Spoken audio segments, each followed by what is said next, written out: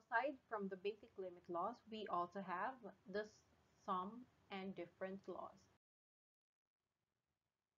So let f and g be defined for all x over some open interval containing a, except possibly at a.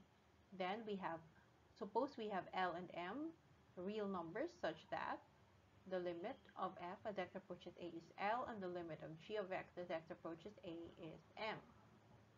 So the limit of f plus or minus g is equal to L plus or minus M. Therefore, the limit of the sum is equal to the sum of the limits, or the limit of the difference is equal to the difference of the limits.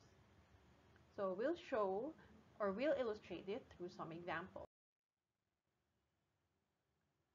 Consider x plus 7 as x approaches negative 1. So what will we do? We will use the sum law, meaning we will distribute the limit to x plus 7. So we have the limit of x plus the limit of 7 as x approaches negative 1. Now, x is the identity function from the basic limit laws. The limit of this as x approaches negative 1 is negative 1. 7 is a constant, so the limit of 7 as x approaches negative 1 is negative 1. So we have negative 1 plus 7 from the basic limit laws, which, when simplified, is equal to 6. So therefore, the limit of x plus 7 as x approaches negative 1 is 6. How about if we have x minus 6 as x approaches 0? Again, we will distribute the limit. So we will have the limit of x minus the limit of 6. So from the difference law.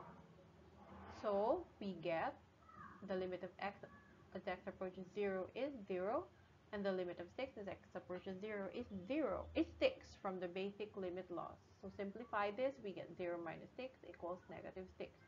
Therefore, the limit of x minus 6 as x approaches 0 is negative 6. How about if we have 10 minus x as x approaches negative 2? So we'll have, again, we'll distribute the limit. So we'll have the limit of 10 minus the limit of x. So the limit of 10 is, as x approaches negative 2 is 10. The limit of x as x approaches negative 2 is negative 2. So 10 minus negative 2 is just 10 plus 2, which is equal to 12. Therefore, the limit of 10 minus x as x approaches negative 2 is 12.